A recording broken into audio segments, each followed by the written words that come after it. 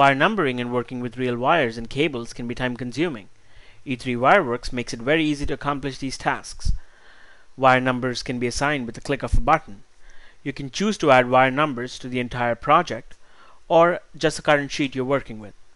So with the click of a button, we've accomplished what normally would be time-consuming work. All the wires being numbered, that is. All your cables and wire groups are managed in your library.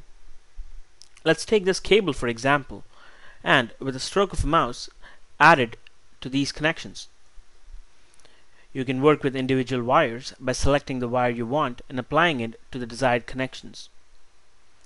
You can easily keep track of these cables and wires in the device tree, along with all the associated information being collected by E3 automatically.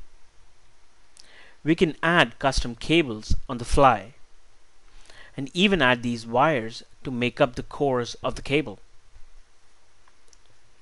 Similarly, you can add overbraids to your design and add cables and connections to this overbraid by simply dragging and dropping cables onto it.